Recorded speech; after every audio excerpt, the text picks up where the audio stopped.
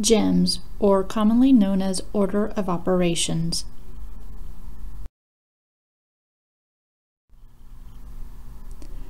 Notice I have the figure of a gem. Go ahead and draw that on your paper now. Okay, in the middle, title it GEMS. And there's the reason why we chose the word GEMS. G stands for grouping symbols.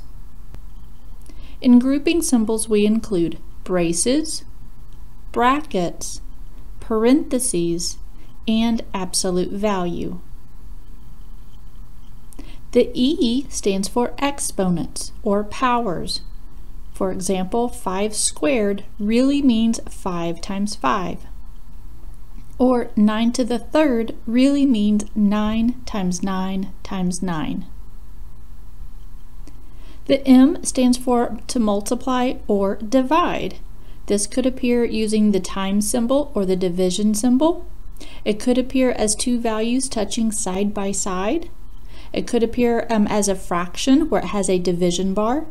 But the key thing is for multiplication and division, you must work it in order from left to right.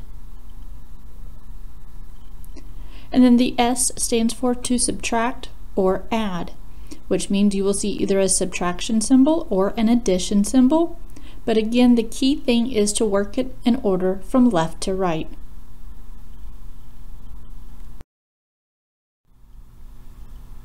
Example 1, the directions say to simplify.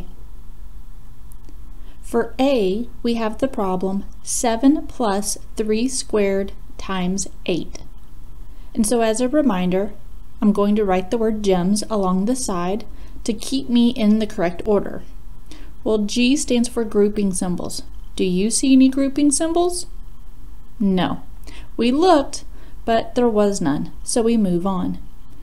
Next, we have an E, and E stands for exponents. Do we have any exponents? Yes. 3 squared actually means 3 times 3, so we replace that with a 9. Bring everything else down exactly as you see it. Now we look again at the problem. Are there any other exponents? No. So we move to the next level, which is the M, or multiply or divide. So looking from left to right, do you see any multiplication or division? Notice the 9 times 8 is multiplication, and so 9 times 8 is 72. Bring everything else down exactly as you see it. Now we look again from left to right. Do you see any more multiplication or division? No, so we're done with that level, leaving us with subtraction or addition. What is 7 plus 72? 79. And that would be your final simplified answer. Problem B, we have 2 parentheses, 8 minus 3, close parentheses, squared. So again, we write GEMS as our reminder, and we go in order. G stands for grouping symbols. Do we see any grouping symbols? Yes, in this case we do. And inside the parentheses we see 8 minus 3, which we know truly means 5. Bring everything else down exactly as you see it. Now within the grouping symbol, can you do anything else inside the parentheses? And no, there's just a 5. So we are officially done with the G level, or the grouping symbols, and we move on to E, or for exponents. Do we have any exponents? Yes. Notice 5 has a power of 2. 5 squared really means 5 times 5, which we know to be 25. Bring everything else down exactly as you see it. Take a look again. Notice there's no more exponents, so we move on to the next level, which is multiplication or division. Because the 2 is touching the parenthesis, that does imply multiplication, and so 2 times 25 is 50, which is your simplified answer. For C, we have the problem 6 minus 2 times 2 plus 2 to the 5th. Again, I write my letters for GEMS to remind me. First, I look for grouping symbols, and there are none. Next, I look for exponents.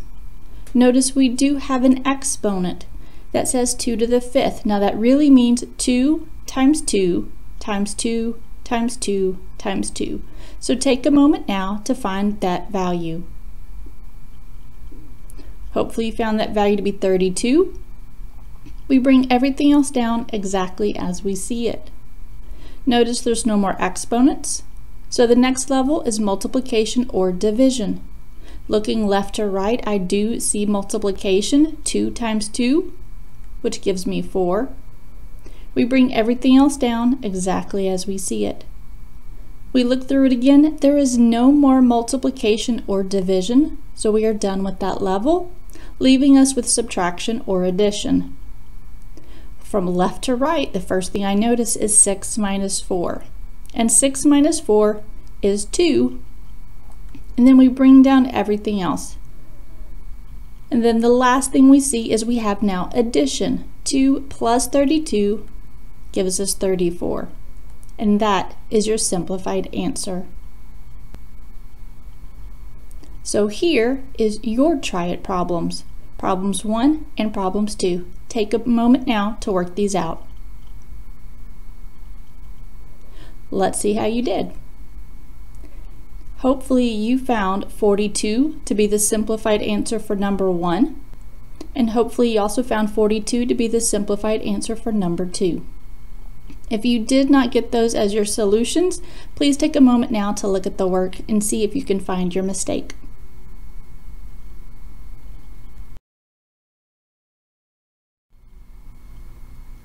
Example 2, simplify. For example A, I have 2 bracket 5 plus 3 parenthesis 9 minus 7 close parenthesis close bracket. So again, we are still abiding by GEMS, and so the first thing is G, which means grouping symbol. Well, looking from left to right, the first grouping symbol you see is a bracket. Well, within the bracket, we do GEMS again. So inside the bracket, do you see any more grouping symbols?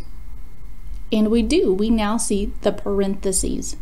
So only looking inside the parentheses can we simplify that. Well, in the parentheses, you see 9 minus 7, which we know to be 2. So write a 2 and then bring everything else down exactly as you see it. Now within the parentheses, there's nothing else for us to do, so now we zoom back out and we only look at what's inside the brackets. Inside the brackets, do we have any exponents? No. And inside the brackets, do we have any multiplication or division? Yes, because the 3 is touching the parenthesis, that does imply multiplication. So 3 times 2 is 6. And we bring everything else down exactly as we see it. Now we're still only looking inside the brackets. We notice there's no more multiplication division, so now we look for subtraction or addition. And in the brackets you see 5 plus 6, which we know that really means 11. And we bring everything else down exactly as we see it. So within the grouping symbol, we've done as much as we possibly can. There's nothing else we can do. So now we zoom out and we look at the entire problem. And since we look at the entire problem, we continue with our GEMS. We now move to E's. Do we have any exponents? No. Do we have any multiplication or division? Yes. Since the 2 is touching the bracket, that does imply multiplication. So 2 times 11 is 22, which is your simplified answer. For B, we have 4 to the 3rd power plus 2 times the parentheses 13 minus 10 close parentheses minus 20. Again, I write GEMS as my reminder. And so first we look for grouping symbols. Do you see any grouping symbols? Notice inside the parentheses we see 13 minus 10, which we can subtract to find that to be 3. Bring everything else down exactly as you see it. Now we have no other grouping symbols that we can simplify, so we move to the next level, which is exponents. And we do have an exponent of 4 to the third. Now 4 to the third really means 4 times 4 times 4, which in this case gives us 64.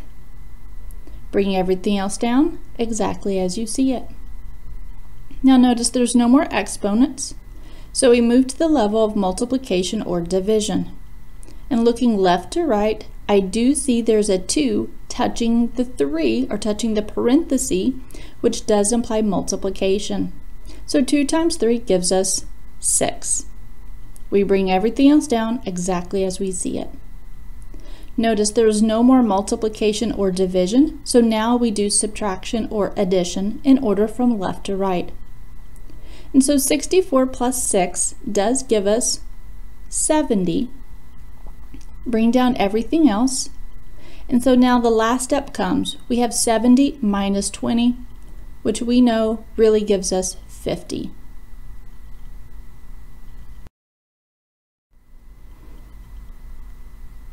For problem C, we have 13 plus 3, bracket, 7 plus 2, parentheses, 11 minus 3 times 3, close parentheses, close bracket, minus 10. And so again, we are following GEMS. We do see grouping symbols, and the first thing you may notice is the brackets. But within the brackets, we have more grouping symbols, which are the parentheses. So only focusing inside the parentheses, we now move on in our levels of GEMS. In the parentheses, do you see any exponents? No. In the parentheses, do you see any multiplication or division? Yes. 3 times 3 really is 9. And we bring everything else down exactly as we see it. Now still only looking inside the parentheses, notice we have no more multiplication division, so now we move to subtraction addition. And we know 11 take away 9 is 2. We bring everything else down exactly as we see it. Now we can do nothing else inside the parenthesis, so now we move to the next grouping symbol, which is the brackets.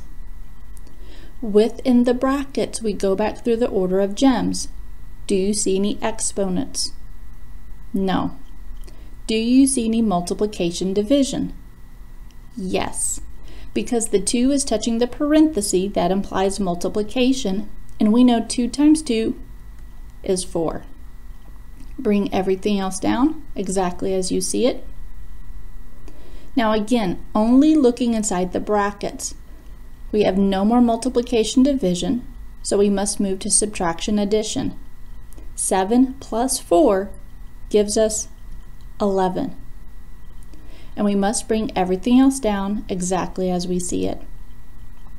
Now within the brackets, there's nothing else that we can do, so now we have to look at the entire problem as a whole, and now we can move on to the next level in GEMS, which is E for exponents. Notice there's no exponents, so we move to the next level of multiplication division. Because the 3 is touching the bracket, that it does imply multiplication, and so 3 times 11 is 33. Bring everything else down exactly as you see it. Notice there's no more multiplication division, so we move to the last level, which is subtraction and addition. And so in order from left to right, we see 13 plus 33, which gives us 46. But we must bring down the minus 10. And now comes the last step. 46 minus 10 is 36, which is our simplified answer.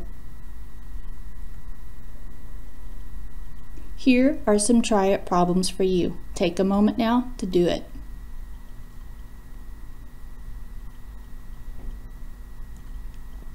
Hopefully for problem 1 you got 30, and for problem 2 you got 32. If you did not get those simplified answers, please contact your instructor.